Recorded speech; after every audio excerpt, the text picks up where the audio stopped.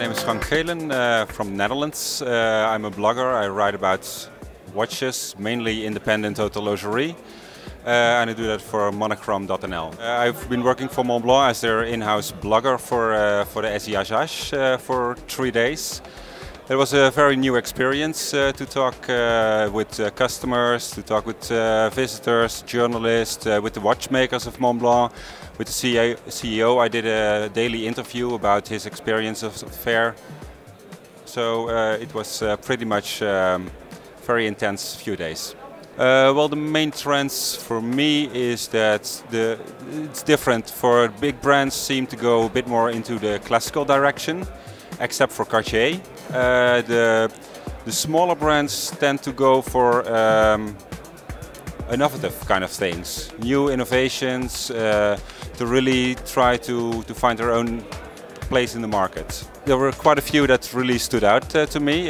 First of all, Montblanc, for which I worked. They had some very beautiful technical highlights. The bi-cylindrique tourbillon was incredibly nice. I think Geelen did something very beautiful with the new reverso. Those were probably my highlights from the SIHH. I think it's a very interesting collection, especially for the beginning, the starting of mechanical watches. It's very interesting. It's very nice design, a bit classical, a bit new, and that's nice.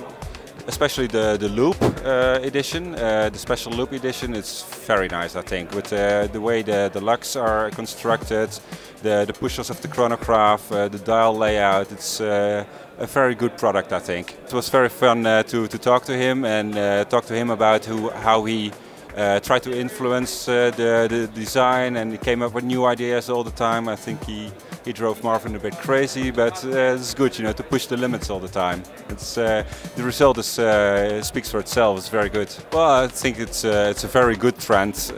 Before brands mainly gave attention to written media, the magazines, press, and the last, well, I think half year they are much more into the digital media as well, and I think that's a good thing.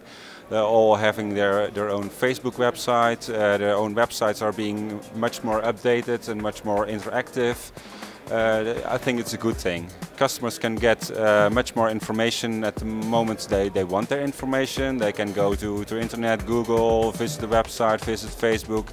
They will get all the news, and they don't have to wait 2 months before the new issue of a magazine will drop on the doormat. If it's done in the proper way, then there is indeed some true interaction, especially via Facebook that can be done, but Twitter as well. It's good to be to take care of the questions, and I think brands can also more quickly interact on questions and customer demands and problems, etc. It's good to know for brands to know what customers are thinking about and what I want and what I feel of products. It's mainly the independent brands that started out with social media, Facebook, Twitter. They really embraced it. For them, it was a very cheap way to get in contact with customers, to get a message sent to the people. For the big brands, they have been slowly moving towards it. But I think from now on, big brands will also jump on the bandwagon. It does indeed. The brands are opening up more and giving more information, giving more a little bit of insight in what they're doing and how they're doing their things. And that's good for me. So this way I can really tell the story, and not only the beautiful press release and with the perfect stories, but more talk about what it's really about, the watch. Well, keep on doing what you're doing. I think it's good, and I think the way you're going out to customers and make yourself visible to the customers, that's good, and keep on doing that.